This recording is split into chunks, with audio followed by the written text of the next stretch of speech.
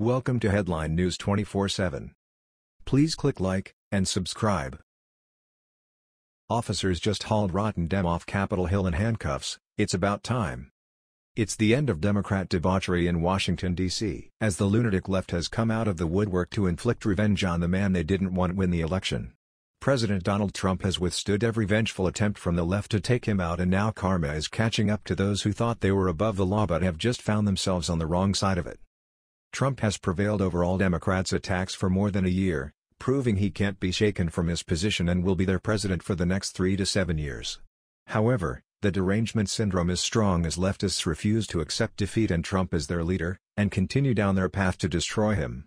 This has now ended up in arrest for one Democrat lawmaker who has just been hauled off the steps of her state capitol in handcuffs. Now that the law has caught up to her, it will likely be a while before anyone sees her again. It's ironic that those who are lawmakers have a tendency to forget that we're a nation of laws, or simply feel that they personally aren't held accountable to them.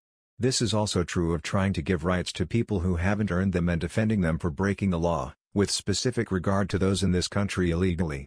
Democrats want to keep so-called dreamers here because they rely heavily on this invading army for their votes that will help them win in the next election. Former illegal alien-turned-state representative for Arizona, Isela Blanc, was willing to risk her own freedom for theirs by abusing her position.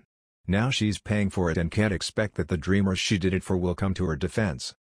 Arizona State Representative Isela Blanc was arrested yesterday in Washington, D.C. while protesting against the potential expiration of DACA, the Blaze reported. The lawmaker has been open about her previous status as an illegal immigrant, telling Arizona's Mason Independent, "I'm not embarrassed about the fact that I was undocumented. I frankly got tired of people in this state, in particular, Republicans, telling my story, calling me a criminal, demonizing who we are and what we represent." Hundreds of demonstrators descended on the U.S. Capitol, holding sit-ins in the offices of lawmakers, blocking traffic, and chaining themselves to one another outside the Capitol building itself, the report explained. Blanc ended up as the shining example to all of her legal minions of what happens when you break the law, as she was handcuffed on the steps outside the Capitol by police for leading this illegal nuisance of resistance. She may have thought that she was creating a powerful political name for herself but must have forgotten who her president is. Trump doesn't stand for this anti-immigration attitude and will make her as irrelevant for defying him as Blanc's male counterpart who was arrested twice before for the same kind of stunt. Since then, America has seen a lot less of Democratic Representative Luis Gutierrez of Illinois. Gutierrez was one of the most vocal immigration reform advocates who came out of his hiding hole a second time since his first arrest outside the Trump Tower in New York City. He tried again to make a statement by doubling down on his depravity after Trump's travel ban went into full effect. Just as he should have learned from his first experience, he was arrested yet again.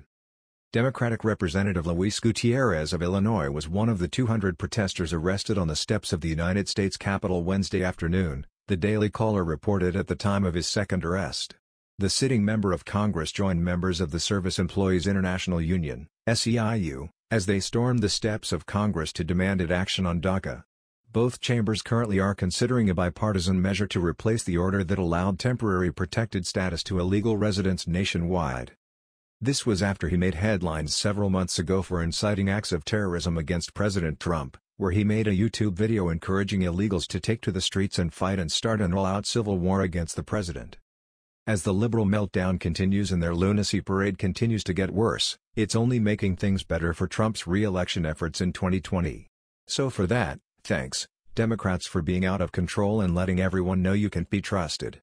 There's only one reason why meltdowns of this magnitude persist, and that's because they feel exposed and vulnerable that their lies and scandals that are bad for America, but good for them, aren't being kept a secret any longer. Trump should feel free to start planning his re-election parade. That was the news. We thought you might be interested in knowing about this. Please click like and subscribe. Thank you.